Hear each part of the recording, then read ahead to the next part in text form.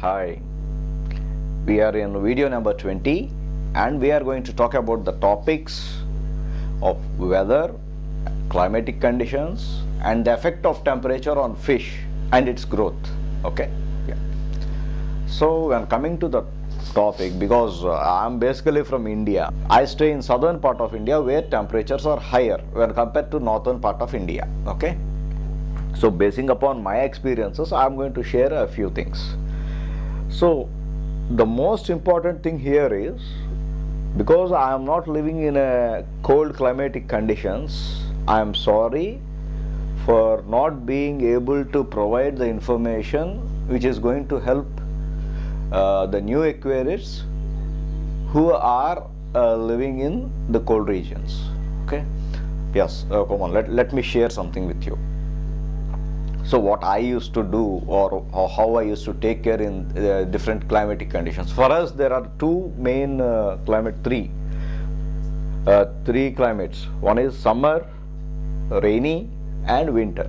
Okay, when it comes to summer, what I have observed is, like us, fish also has good digestibility because of the hot atmosphere around them. So when the atmosphere around the fish is warm or something like that, the digestive process and the metabolic activity will be high and the digestion will be good. So obviously the growth will be good.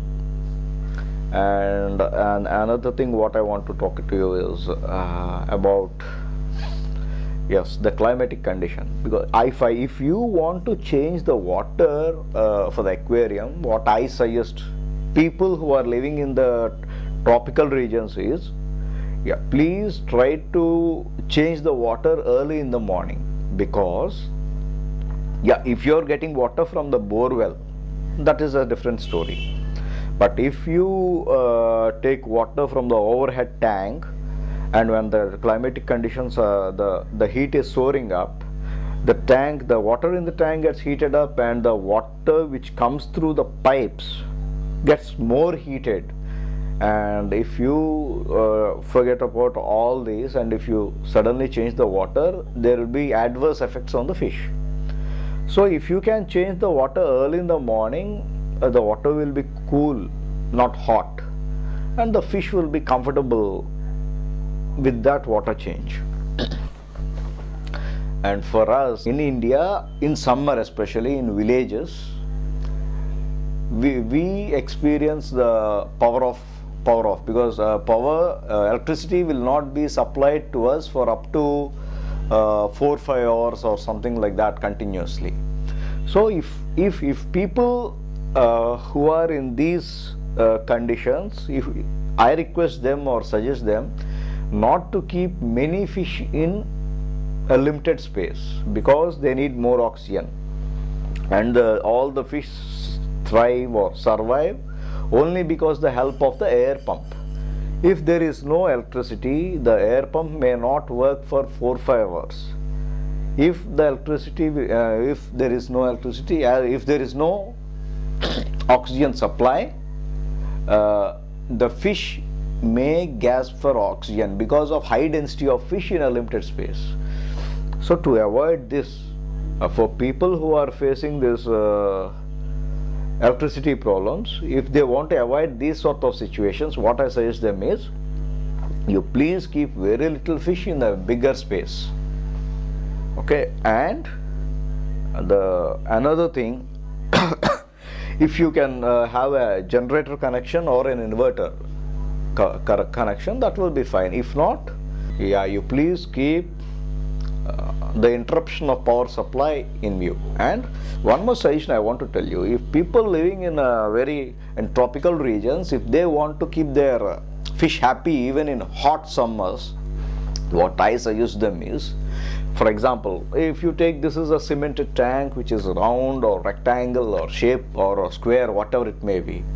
What I suggest you is, if you can bury the tank half or 3/4 of the tank into the ground, you dig a small pit or some sort of thing and keep the cemented tank or a plastic tub into it and cover it with mud only the little portion will be left outside. So what happens, and if you wet the land around it, around the cemented tank, which the soil around the cemented tank, the soil gets wet and the water which got submerged into the ground will be cool, so that the fish will not face any sort of problems. So yes, when it comes to the rainy season or the winter season, in those seasons the fish are prone to diseases, are really prone to disease because of the cold climate or sudden change from rainy to summer to rainy or rainy to winter, or the cold breeze, because they are tropical fish and they are more acquainted or habituated to the tropical climate. So basing on that, so depending upon the fish you have, if needed, you have to provide them with heaters. And if people who are planning to go for a planted aquarium, and if they place the tank beside the window or something, please make sure that the cold breeze doesn't affect your fish. And when it comes to the digestibility of the fish, the metabolic activity will generally be slow when compared to summer.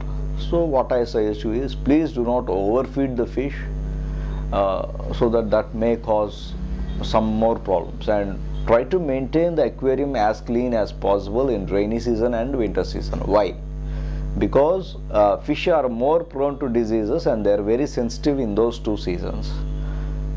So it's better you be cautious and keep some medications in advance, general medical kit in advance, and if possible apply a little doses of medicine in advance, so that the fish will not be affected or stressed or something sort of things. So as we said, in summer we change the waters early in the morning. In the winter, as we all know, the tanks get the water in the tank becomes very cool, or the water in the pipe becomes more colder, and if you change water in the mornings, that may affect the fish. So if there is a possibility for you to change the water in the afternoon, so that the climate will be a bit warm, I feel the fish will be very comfortable in such sort of water changes. So this is all for now, and in our next video number 21, we are going to discuss about cleaning the tank and the ways we can clean it, and so that we don't need to feel more stressed or strained in this process. So I just want to share with you a few things about how to clean the tank in an easy way and in a clean way. So until then, bye. So let's meet in our video number 21. Thank you.